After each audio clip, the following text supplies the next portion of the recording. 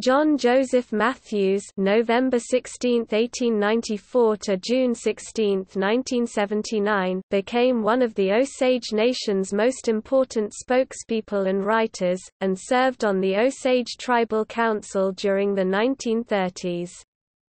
He studied at the University of Oklahoma, Oxford University and the University of Geneva after serving as a flight instructor during World War I.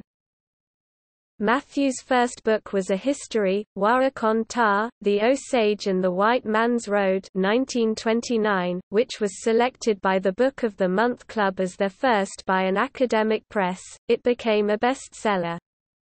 His book The Osages, Children of the Middle Waters 1961 was a life work, preserving many collected stories and the oral history of the Osage.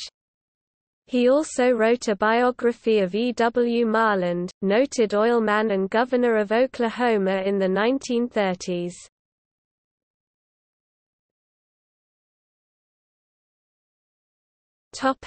Early life and education. Mathews was born at Pawhuska, Oklahoma as the only son among 5 children of William Shirley and Eugenia Gerard Mathews.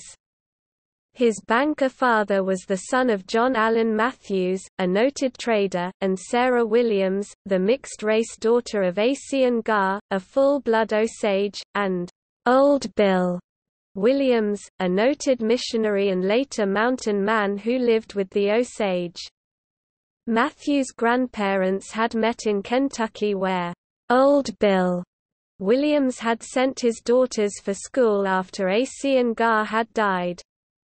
John Joseph Mathews' mother was Pauline Eugenia Gerard, whose family had emigrated from France. 1/8 Osage by ancestry, as well as Anglo-Scots, Irish and French. The Mathews children all attended local schools in Pawhuska. Service in World War I came before college, and John Mathews became a flight instructor and second lieutenant after time in the cavalry. Afterward, he went on to the University of Oklahoma, then studied at his own expense at Oxford University in England, graduating in 1923. He studied international relations at the University of Geneva and the Graduate Institute of International Studies and traveled in Africa before returning to the United States, determined to study the culture and traditions of the Osage.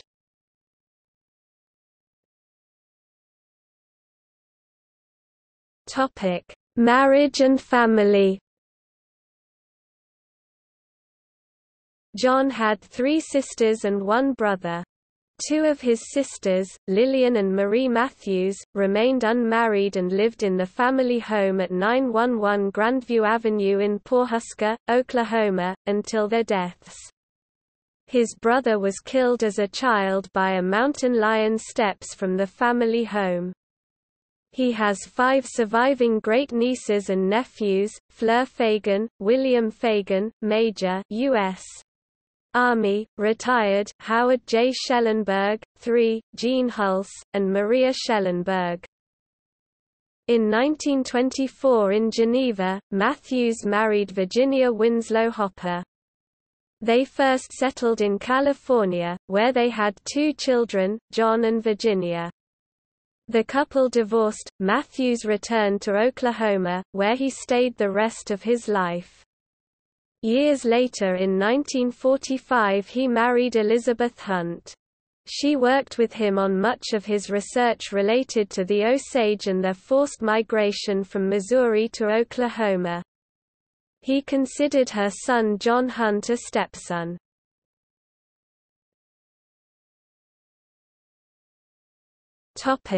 Career. After his return to Oklahoma, Mathews began writing in the late 1920s and published his first book, a work of literary nonfiction, Warakon Ta, The Osage and the White Man's Road 1932, with the University of Oklahoma Press. The first work by an academic press to be selected by the New Book of the Month Club, the book became a bestseller through that secondary publication. His most famous work is Sundown 1934, his only novel.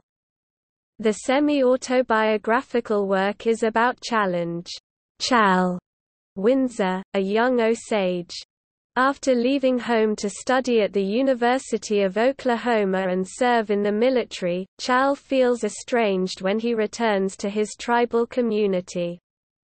He suffers from alienation and hopelessness as his life takes a downward swerve. The novel is set during the turbulence of the oil boom that took place on Osage land in Oklahoma beginning in the first 2 decades of the 20th century, bringing great wealth to the people who had headrights.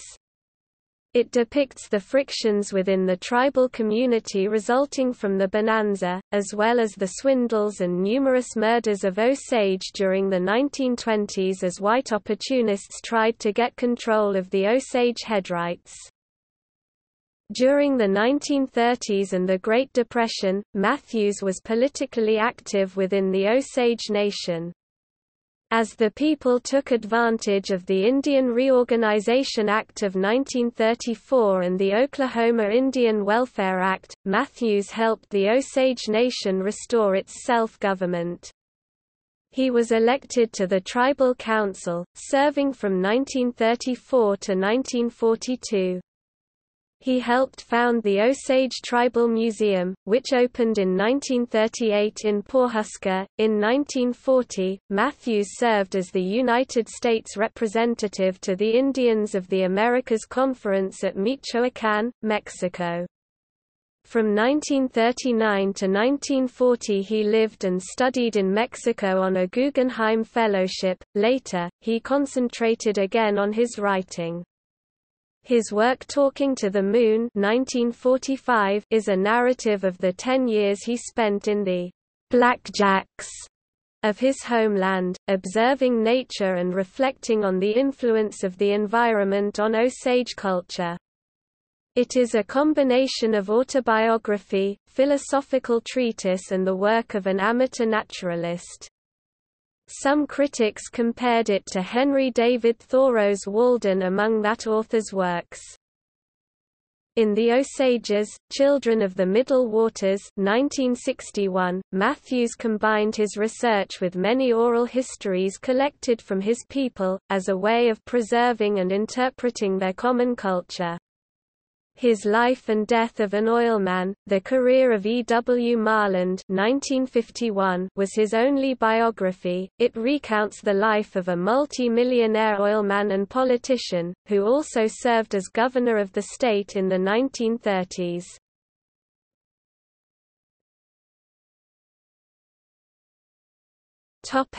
Works. Warracontar, The Osage and the White Man's Road 1929. Sundown 1934. Talking to the Moon 1945. Life and Death of an Oilman, The Career of E. W. Marland 1951. The Osages, Children of the Middle Waters 1961. 20,000 Mornings 2011.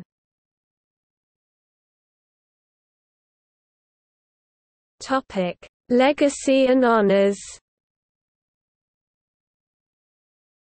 1996, Oklahoma Historians Hall of Fame, posthumous induction. Notes